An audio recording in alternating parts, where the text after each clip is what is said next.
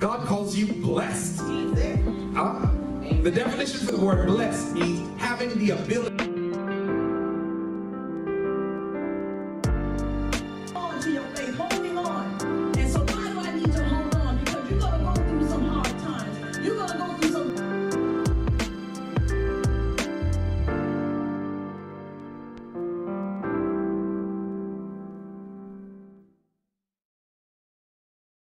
Bless you this morning, Lord God. Father God, we lift you up this morning, Lord God. Can we just take a moment to praise him, please? Let's take a moment to praise him, to lift him up, Lord God. We lift you up this morning, Lord. We magnify your name this morning, Lord. Father God, we are calling on you, Lord God. We are calling on you, Lord God. We are waiting on you, Lord God. We will not move until you tell us to move, Lord God.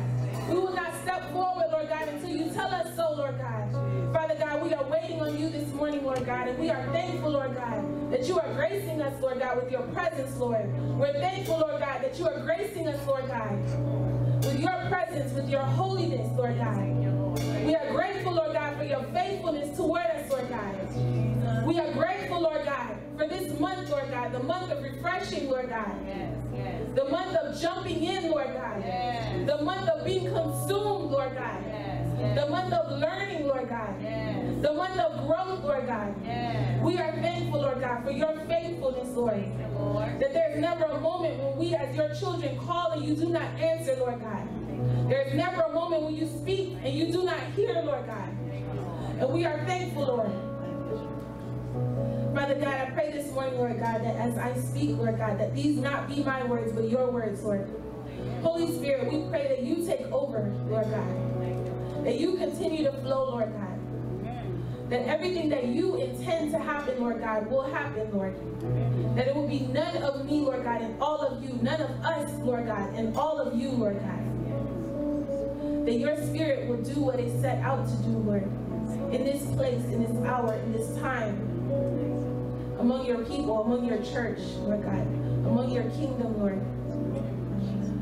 We thank you, Lord God. In the name of Jesus, we pray. Amen. Amen. Amen. Amen. So good morning, family. Good morning. Good morning. Good morning. Good morning. So the message that I have to give to you all is that transformation is in the river. Come on. Transformation is in the river. Come on. Come on. Purpose is in the river. Come on. Manifestation is in the river. Goodness is in the river. Mercy is in the river.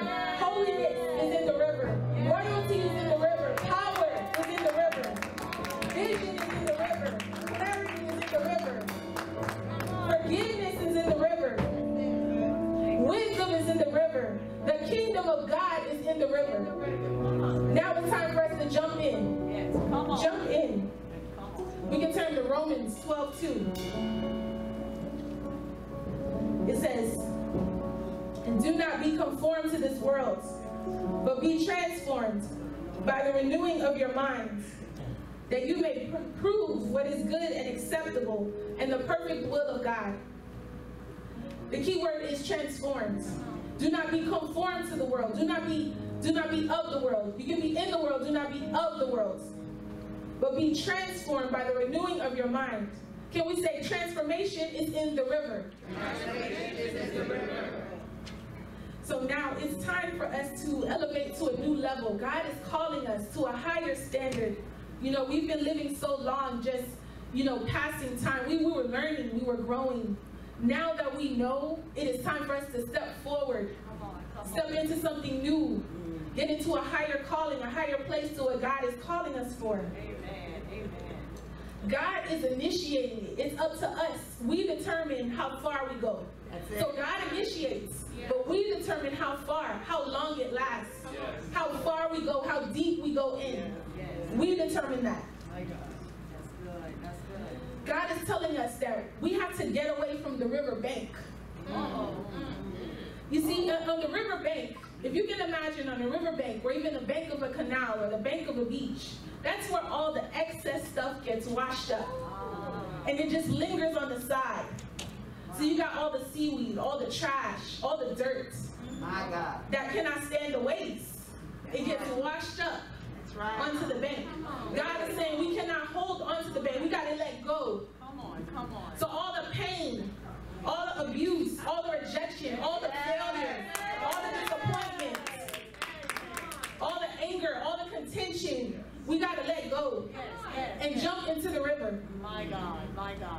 he's saying that we have to let go of the bank. We cannot live on the bank. See, if you live on the bank, you're living from a place that you were once used to. God is calling us to something new. We have to get into a new atmosphere.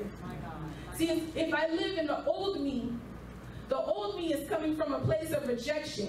So now that I'm trying to step into a new place that God is calling me, I'm still thinking with the mindset of possibly being rejected. And God is saying, no, I accept you. That's it. Who else matters? That's it. If I'm stuck on the bank and I'm used to not having, I'm used to lacking. Right. I'm used to always in need. And God is giving me more. I'm coming from the place of, oh, I can't do this. I got to hold on to this because what if? No, God is saying, I supply your every need. If I give you today and it runs out today, I will give you tomorrow. Again. And the day after, and the day after. He supplies our every need. So he's saying we have to get off of the riverbank. So this year, we declared at the beginning of this year that this is the year of manifestation. And when we think about manifesting, we think about manifesting everything that we need, manifesting everything that we want. God is saying in this day, he is talking about manifesting you. You. He's saying everything that I put in you, it was always in you. That's it. It doesn't matter if you feel inadequate. It doesn't matter if you feel less than. It doesn't matter if you feel not good enough, if you feel unworthy, if you feel too dirty, like you've messed up too much. God is saying, everything that I put in you is in there. I'm trying to manifest it out. I'm trying to bring it to the forefront. We turn to Matthew 6, 31, 33. Matthew 6, verses 31 through 33.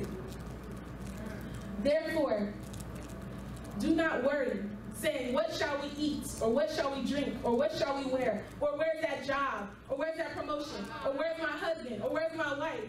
Or where's that acceptance letter?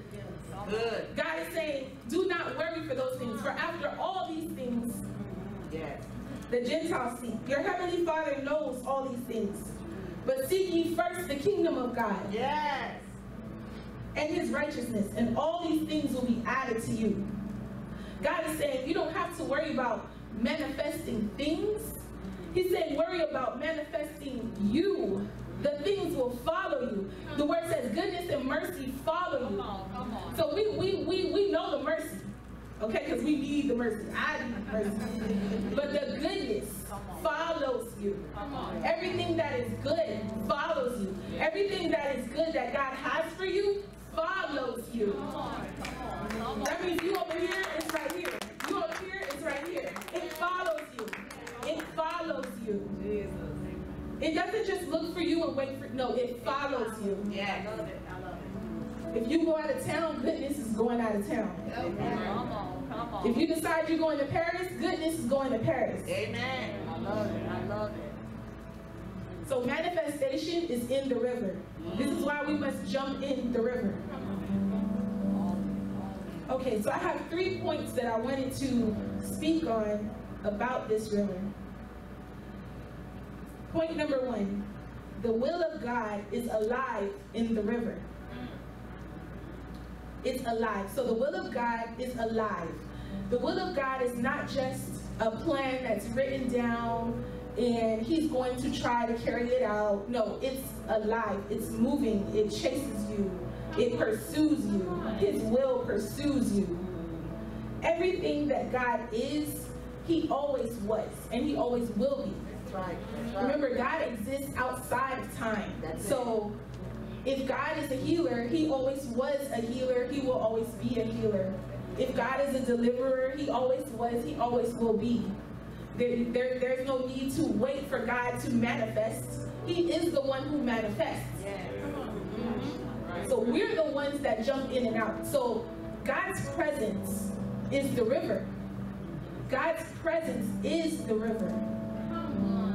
We're the ones who jump in and out. We're the ones who experience and not experience. We're the ones who jump in and overtake or wait. That's it. If we're waiting for something, it's in his presence. There's so many things that we want for our lives, and we're waiting. We've been waiting years, and I'm speaking even for myself, years, that once I jumped in, came like that. Because it was always there. It's just that I was not in, so I didn't know. Right, right. Good, yes. So, like I said, we're the ones that jump in and out, and I'm going to prove it to you. If we could turn to Daniel 10 and 12. Do not fear, Daniel, for from the first day that you set your heart to understand and humble yourself before God, before your words were heard. I have come because of your words. This is the angel of the Lord speaking to Daniel. The angel of the Lord was traveling to Daniel, and he took a while to get there. So the question was, what took you so long? He was saying that it's not that I wasn't coming.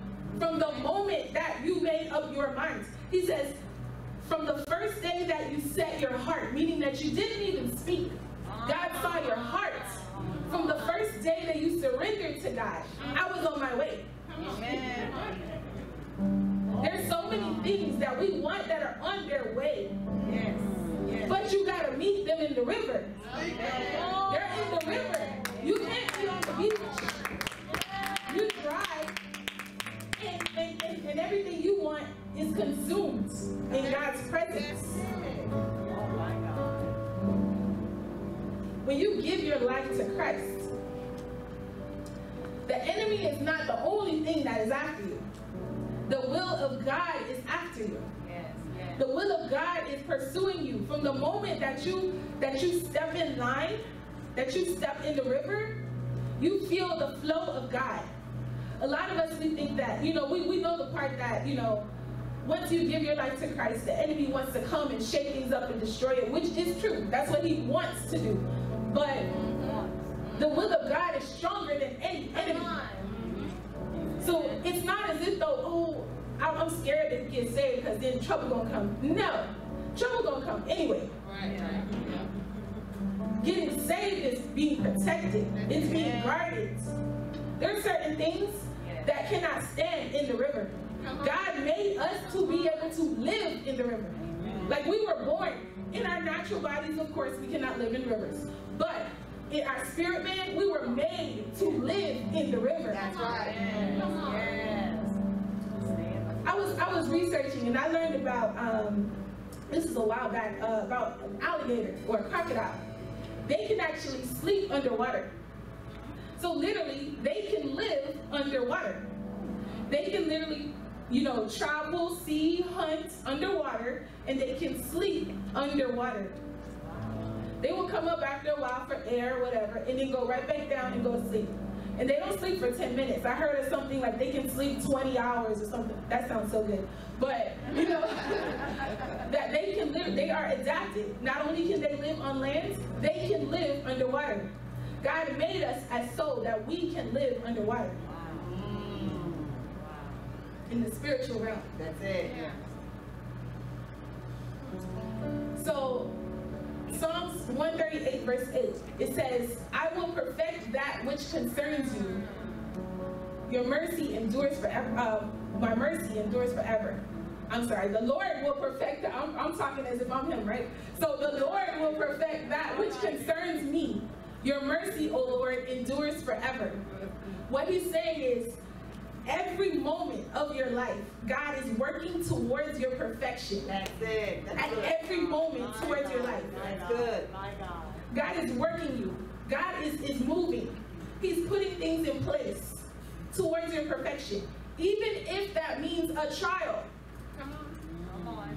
There's a lot of times we go through trials and like, why again? Because God is perfecting you. Thank you, Lord. There's things that you're going to go through that you're going to be able to deliver someone out of. Yes.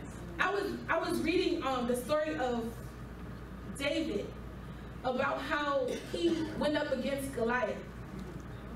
Now, long story short, Goliath was the Philistine warrior. Now, we know Goliath as the giant. Like, oh yeah, they sent out a giant. No, there were many of them. and he was the champion. That's right. Of the jump. I was reading something where it said his armor were like, weighed something like 200 or 300 pounds. His armor that he carried. That the head of his spear was like 30 pounds. Wow. So this guy was huge, and he was their champion. Wow. He was their best. Literally, when he saw David, he laughed. He was like, "Are you?" Because David, not only was he not in the army, he was a shepherd boy. That's it. He stayed back with his father while his brothers went to the army. Right. But guess what? When Goliath came, they ran. Right. David just went to visit them, and he said, "You know what? Like, what's going on?"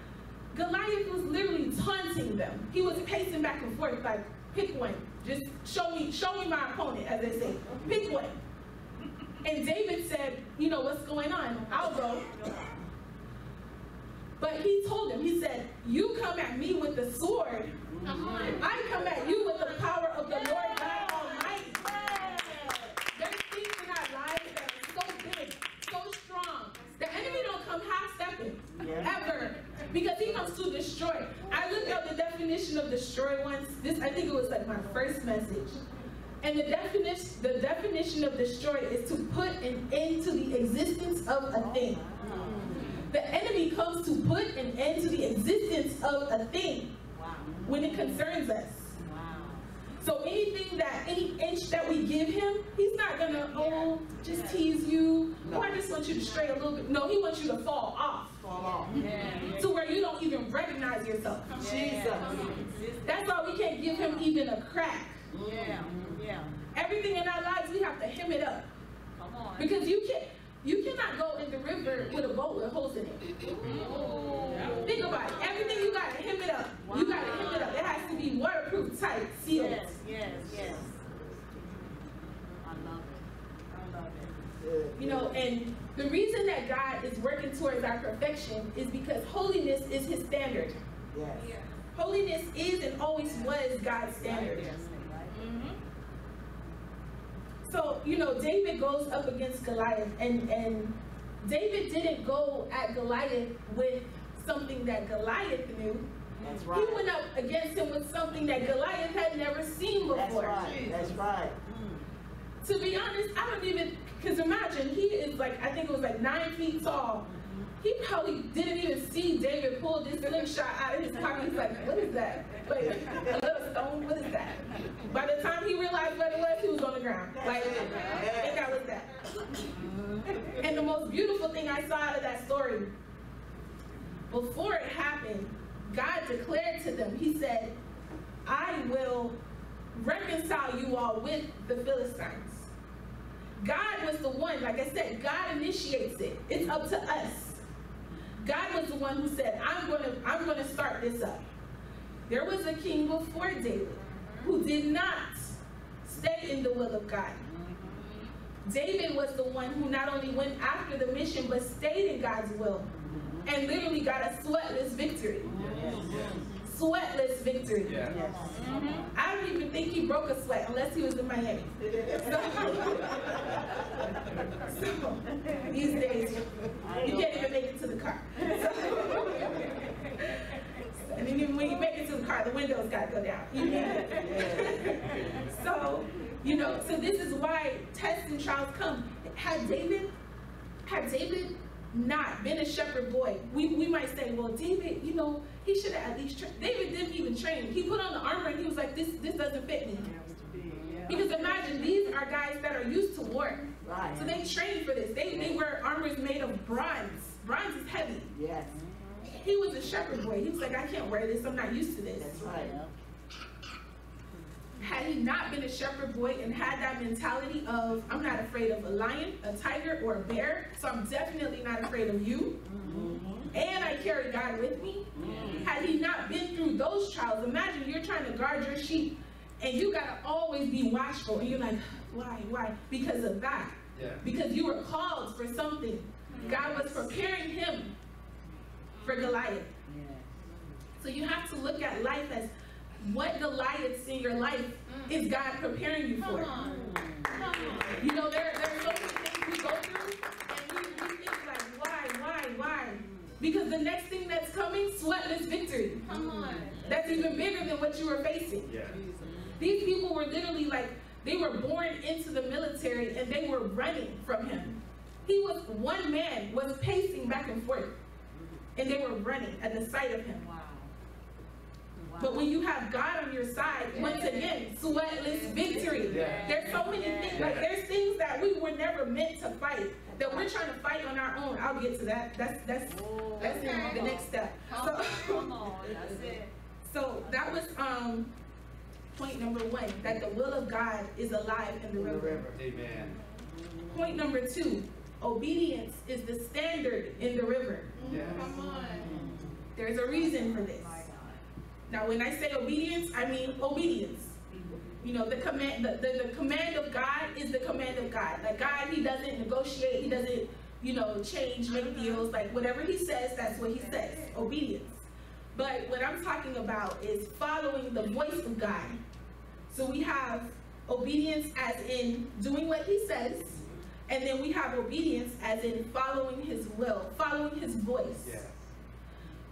And the reason that we have to follow his voice, that we have to learn to follow his voice, that we have to learn to know him intimately, is because transformation does not happen overnight.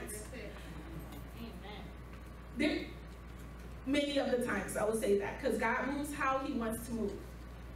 The reason I say that is because a lot of times we're so hard on ourselves. Like I remember, you guys know, I always say this, ratchet to righteous. So, you know, I was in a struggle to give up fornication. And I was so hard on myself sometimes because I thought I made the decision, hello, like what else is there? And God was doing a work in me. There was things that if I didn't go through the process, I wasn't gonna get it. That's right. And there were so many times I didn't get it. And I was looking at myself like, what is wrong with you? Like seriously, it's a simple thing. And no, when you have a stronghold, there's some things that you gotta work out. That's right. Yes. But you have to be attentive to God's voice. I'm trying to do things my way. And God is saying, no, I want you to listen to my voice. Learn to hear what I sound like. Yes. You should know what I sound like. That way you'll know what I don't sound like. That's right. Come on. You see, we have to learn God's voice so deeply that literally he could say, go left. And we're like, oh, it's not a, oh wait, was that you? Wait. Right. Do you think, well, was that him? No. When he says go left, go left. Go left. Because that's where he is. When he says go right, go right. Because that's where his will is. Yes. Yes.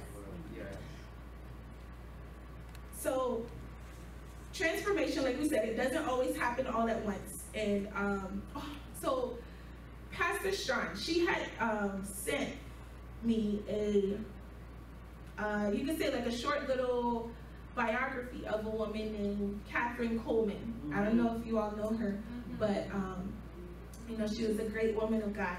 And the passage, it talked about her life and her dedication to God. But I just remember, out of everything I read, the first section, it said she was so communicative with God that you couldn't tell where she ended and the Holy Spirit began. Like that was the way she lived her life. That is how we are meant to be. It's not meant for us to be like in and out. It's not. Because when you are in and out, the moment you step out, you're vulnerable. Because the enemy is always waiting. He's always waiting. When you have to stay in so that you stay in line, you stay protected. When you're in God's presence and he can talk to you in that moment, even the littlest things you will not have trouble with. You may think that, oh, that's so, you know, I was talking about me buying a car. You may think, oh, you know, that's so small, like, you know, God doesn't really care about that. No, it's real. That was like my first time hearing God's voice. Like literally, he was talking to me. I bought this car. At first I told the Lord, I was like, you know, I want a used car. He had other plans for me. I didn't want car payments. I was so scared. My car has been, not my car, but my family's car had been repossessed before. Right. So I was scared. No, I don't want payments. I want to pay cash and it's mine. Couldn't find a car that was worth the money. Finally found one, but I didn't wait for God, so I just jumped. I got in there. Oh, I want that car. I test drove the car like around the corner. Yep, let's go. Like, you know, I didn't check it out, nothing. So I'm signing like, let's go, let's hurry up. This is my card, here's the money. Okay, didn't even check out all the paperwork and the deal. Didn't know that, you know, you gotta watch over people who deal with your money. I'll put it that way. So got myself into a whole heap of trouble, not realizing exactly what I was signing. Right. So now, literally years later, because I lost sleep over this, like 3 weeks. I couldn't sleep because I'm like, even if I sell the car, I still owe. Like, how is that? So finally, I told the Lord, I said, God, I'm just gonna leave it to you. If you're gonna solve, I'm gonna make my payments, and if you're gonna solve it, you're gonna bring it up again, because I'm done with it. I was so stressed. Years later, this car dealership calls me, oh, hey, we want you to trade in your car. I said, oh no, I'm not coming there, this happened, that happened. They call me in, and we're talking, and literally, I hear the Holy Spirit tell me, but that was at a time when I had just joined the church, and I was learning so much, and we were in a mode where we were practicing hearing God's voice on a daily. I remember we had done an exercise. So I was getting used to hearing his voice. So literally, I'm sitting in front of them. I said nothing about money. All I said was, the guy wanted me to speak with his manager to tell him what happened, so they could improve. And I heard the Holy Spirit tell me, I'm gonna give you all your money back. Like everything that you paid to them, extra, you're gonna get it back. Even though they told you no several times. So I'm listening to him, and this is how the enemy works. I see manager after manager. No, we're not gonna give it to you. No, it's too long, it's been 2 years, it's over. Finally, someone comes and he says, I tell you what we'll do. I'll give you half of your money back, because that's what the contract says, and then I'll give you like 5 free services. And that sounded pretty good, because I'm counting the, you know, the amount in my head. I'm like, well, that's not too bad. No, that's the enemy. Holy Spirit told me right away. I said all. So I told him, no, I want all of it. Literally, I go home, I hear nothing from them for like 2 days. I'm like, Lord, what do I do? Now I'm at home, I don't have any leg to fight. Like, I was there, nothing happened, now I'm at home just waiting for them to say no. I don't know. I get a call, I literally wake up that morning, get in his presence once again. I literally got in my car, put the key in, and turned. I got a phone call. Oh, hi, Ashley, we have the check for you. We just want you to come sign it. Just like that. Had I not heard God's voice telling me this years later, all my money, plus some. And the way it helped, that we say it works for your good, because I took that money and I put it on the principal, it helped me to pay my car early. Right. Yes. Yes. This is why I say like we have to hear his voice, even in the smallest things. That's it. That's it. Wow. So, you know, we said that obedience is obedience. We said that obedience is hearing God's voice. Obedience is also giving up control. It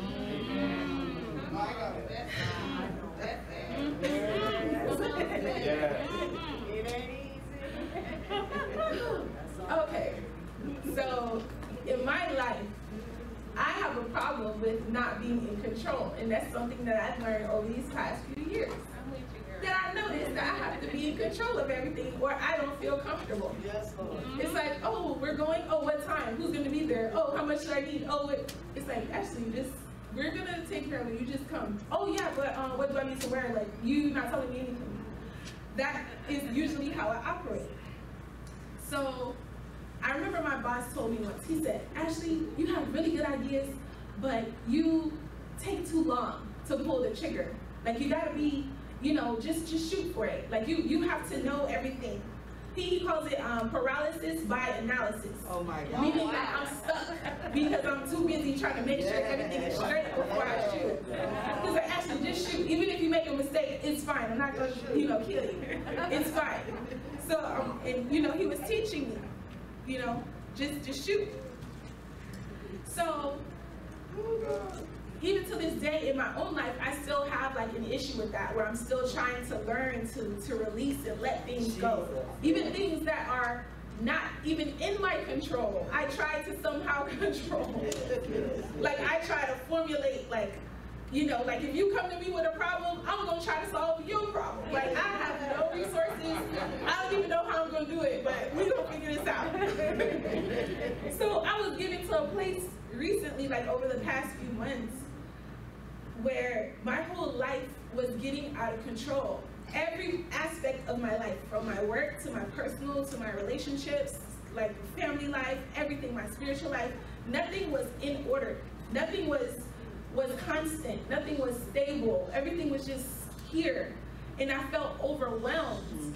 And then I received the word from the Lord out of this house. Can we say this house? This house. Okay, because I love my church, y'all know that. And the Lord was telling me, he said, I'm allowing you to feel overwhelmed because you won't give it to me. He said, as long as you don't give it to me, you're going to feel like that. The moment you give it to me, you'll be fine. But as long as you don't, you're going to feel overwhelmed. Oh my God. You're going to feel out of control because you're going to be out of control. Yes. So even for me, like writing this message, so I heard that word, right? So I'm like, okay, Lord. So I start thinking in my head, once again, trying to be in control. What do I need to do to try to write steps? Like, what do I need to do to not be in control? I'm making a plan of how I'm not going to be in control of the plan. Okay. Like, y'all get where I'm coming from. Okay. So I go to write this message. And thank you, Minister Esther, because she's been walking this walk with me. But I go to write the message, and I get nothing. So the first time, God was testing me and teaching me how to like really listen for him, and you know, even if I don't give you too much, you just need to be ready. So this time, he gave me even less than last time. So I'm just like, Lord, I don't know what to do. I told him, I said I was going to get up here. If I didn't hear God, I was not going to make up nothing. We was going to close it out. I was going to pass the mic. Whatever the Holy Spirit wanted to do, he was going to do. So, and I'm sitting there struggling. I'm like, Lord, like, what do I need something. Like, I get, and I told him, I'm like, I get it that you're trying to get me to wait on you and listen to your voice, but you got to give me something to work with. I'm telling him I don't operate like that. Like, you know how I am. You're going to send me up there with an opening scripture, like, oh, good morning, and that's it. Like, no, I need something, you know?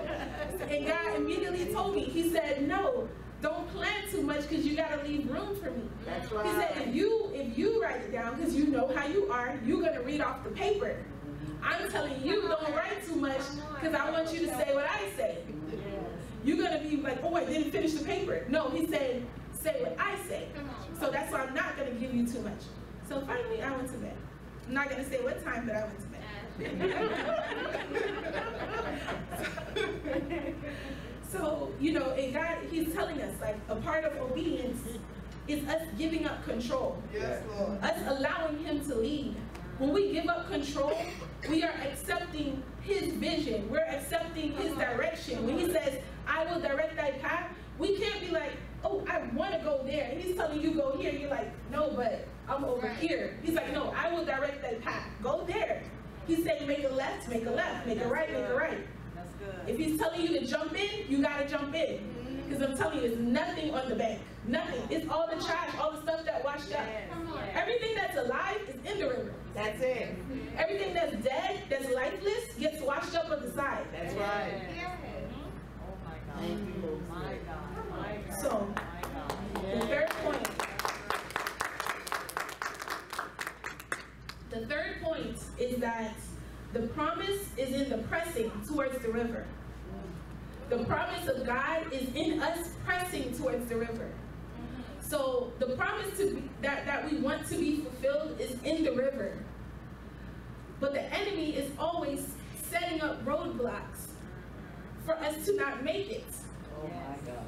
He doesn't even mind if you go ankle deep.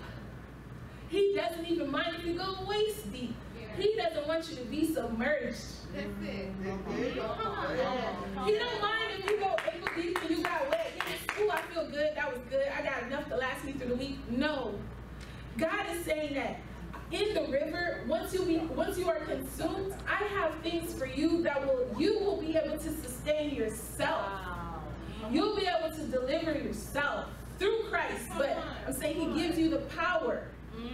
There's so many things. He said, when I leave, I'll leave one greater than me. A helper, help you. Meaning you can do it. He's a helper. Come on. Yeah. Come on. You can do it by yourself. He's a helper. Right. We look to him as if he's still the one, like, Lord, I need you to. No, he's like, I left you somebody. A lot of times the reason why we're waiting is because we're waiting for things that he's given up already. Already. He's already given up. Yes. And we're still waiting. And he's like, no, you have it. I don't have it. You have it. Jesus. Yes. He has it, but he's saying, I've empowered you, you have it. Jesus. So pressing, even when we don't feel like it, which is the biggest thing for me. One of the things I've been working on, and God has been working on with me, and why I say that is because when God works on things with us, he tests us along the way. That's the hard part. So if you want to work on, being rich, you're going to test and see how you are with money. If you want to work on, getting a good husband, can you clean your own house? So, we're not going to talk about the laundry that's on my floor right now, but my husband is not going to see that. I promise. So, but even when we don't feel like it, we have to press. Yes. And God, the trials that he gives us are to prune us and make us stronger. That's right. You can't look at it ever as something that's going to destroy us or something that's going to beat us down, because it's not. His word says that all things work for our good. And I will tell you, our spirit does not operate based on feelings. That's it. That's right. So your spirit, man, does not operate based on how you feel. That's right. Yes. So we cannot be ignorant to that fact, to think that because I feel bad today, I'm going to starve my spirit and not talk to him. Oh.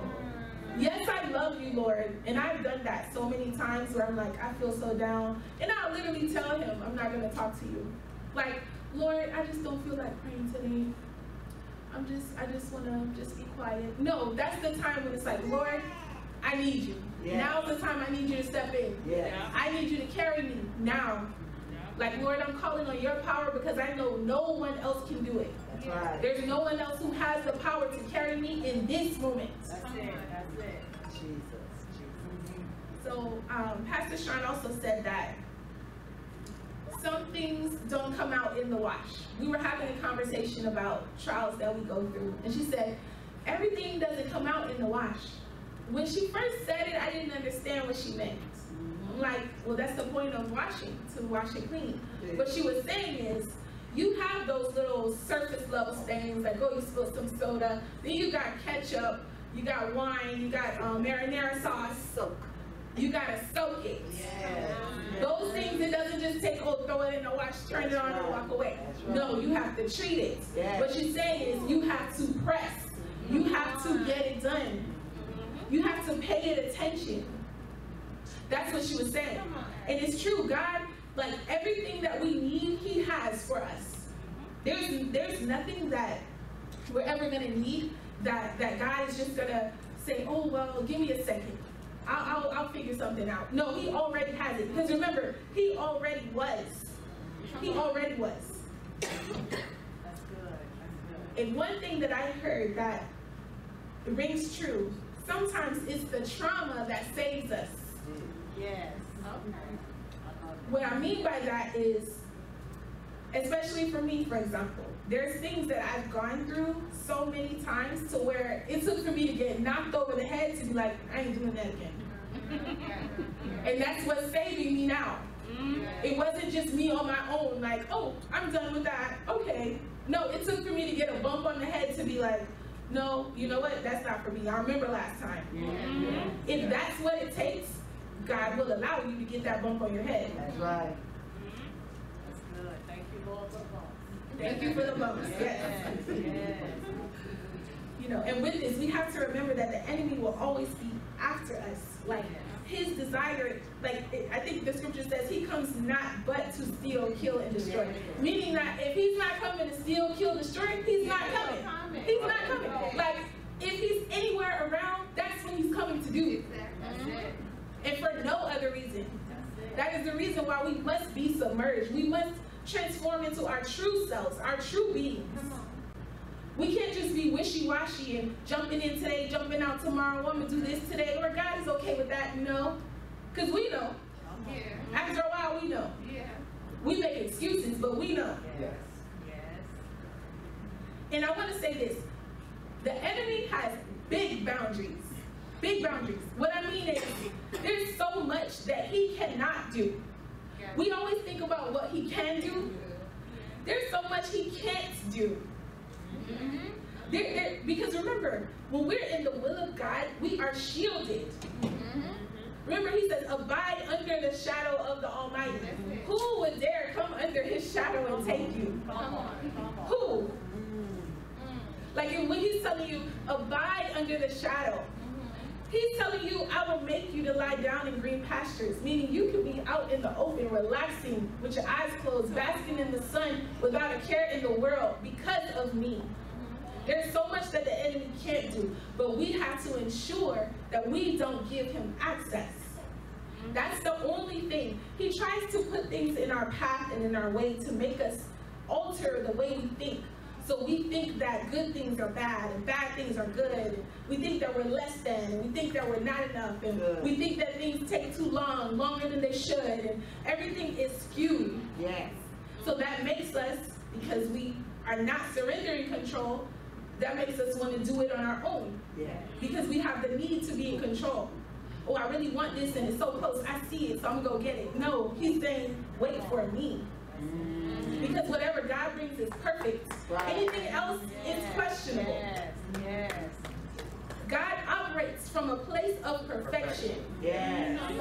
So anything else is questionable. My God. You know, we talk about building a foundation on shaky grounds.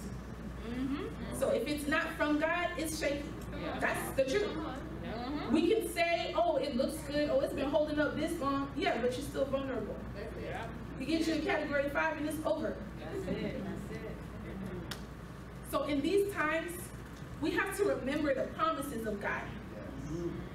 So even in the times when the trials come and, you know, we're jumping in the river and it's hard and, you know, the transformation, it seems like, why is it taking forever? We have to remember the promise of God. We have to remember that his grace and his mercy follow us. We have to remember that he promised to transform us. Yes. We talked about grace. I think it was in, I always say Romans. It was in John, because I always say Romans. It was in John, and we talk about how, you know, God's grace, or God is powerful enough to transform us from sin. So we have sinned, and we will mess up, and we do mess up. But God is saying he is powerful enough to redeem us from that. Yes. That we don't stay in that place. Yes. But we have to allow him that. Thank you, Lord. So I wanted in closing to turn to Romans 8 and 28. It says, and we know that in all things God works for the good of those who love him, who have been called according to his purpose. So I've been stuck on this scripture for a while now because, you know, we love the word all in this house. Because when it says all, he means all. God does not, you know, mess up his words. If he said all, he means all. But I want us to take a look at the word good. So what I was thinking in my head is, Lord, if you said that all things work for my good, then why is it that I still hold on to things that I know are not of you? And he told me that it's because we have been tricked to think that God's good isn't good enough. Oh my God. God is going to supply us with something that we're not going to want. That we won't be fulfilled. That this God who is so patient, so loving, so giving, so perfect, so kind, so fulfilling, creator of the earth, My God. creator of everything that is good, the heavens, everything under the heavens, is capable of giving us something that is not enough. Jesus. That even after he gets what he wants, we surrender to him. We're following him, we're listening to his voice, and he's taking us all around. The enemy has tricked us into thinking that we will still be left unfulfilled. Jesus. Help us, Lord. My God. And the enemy, you know, not only does he not have power, but he cannot even compare. That's right. When we think about that, that's why it's true when we say, you know, he has no rival. Like, the devil is not the equivalent opposite of God. That's right. That's No, right. God has no opposite. That's right. That's it. That's the right. There was a scripture that said, I forgot which one it was, but it says, I am not just, you know, the best God or, you know, the biggest God. He says, I am the only God. That's it. I'm the only God. You know, we make up gods. Come on. We make up gods in our lives. Yes. Things that we just have to have that. But God says, I am the only true and living God. Yes. Yes. My God. We have to jump in the river. Yes. Yes. Yes. And I was looking at the definition of good. The definition of good means to be desired or approved of. So if we read that scripture again, it says, and we know that in all things God works for the things that are to be desired and approved of those who love him. Meaning not only are these things good for us, they are good to us. That's right. They are good in us. They're good from us. Yes. Our whole lives will be engulfed in goodness because of him. But again, we have to jump in. So as I close, I just, you know, this message was really personal to me because the first message that I gave, which was a few weeks ago or a few months ago, was on surrender. And I was so nervous, I'm still nervous today, to give that message because I felt like I hadn't arrived. Like, how am I going to give a message on something that I'm still learning? This message is something that God made it a point, and I'm still learning this also, to speak to me about jumping in and the transformation process of jumping in.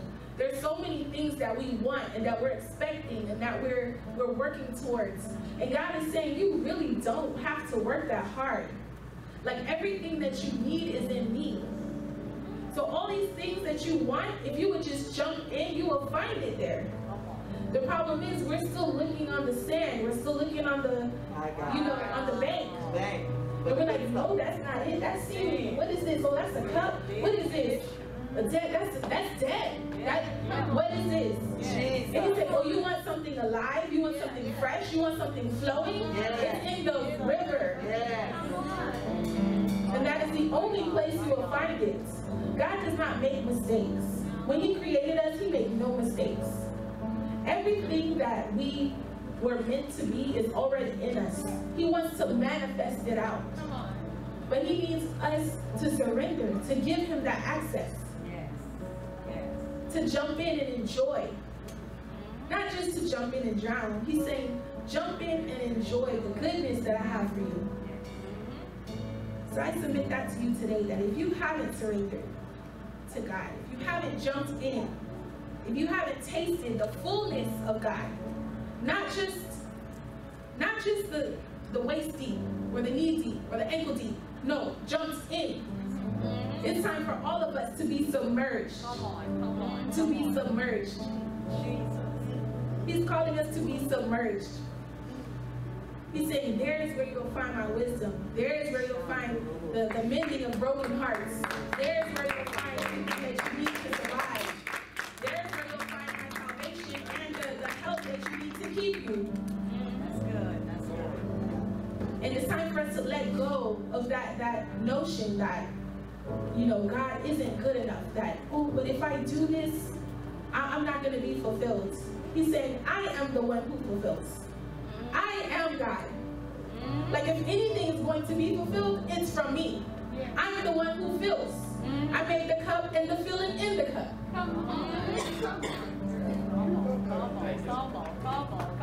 So I thank you. Now, I'd just like to say a prayer. We can bow our heads. Father God, we come to you this morning, Lord God. Thanking you, Lord God. We thank you, Lord God, that you are faithful to us, Lord, and that you take time out to speak to us, Lord. We thank you, Lord God, that even in the issues of life, Lord God, that you still make it a point, Lord God, to pull on us and tug us, that you never give up on us, that you always extend us your grace and your mercy, Lord God. We thank you, Lord God, for giving us your divine revelation this morning, Lord God, for calling us closer to you, Lord. That even when we mess up, Lord God, you don't push us away, but you pull us closer, Lord. We're praying, Lord God, for courage, Lord. That everyone who is debating, who's thinking, who's pondering, who's swaying back and forth and wondering, Lord, we're praying, Lord God, for your courage to jump in, Lord God, to chase you, Lord, to be fulfilled, to seek ye first the kingdom, Lord, and all those things will be added, Lord God. And we thank you, we honor you this morning. In the name of Jesus we pray. Amen.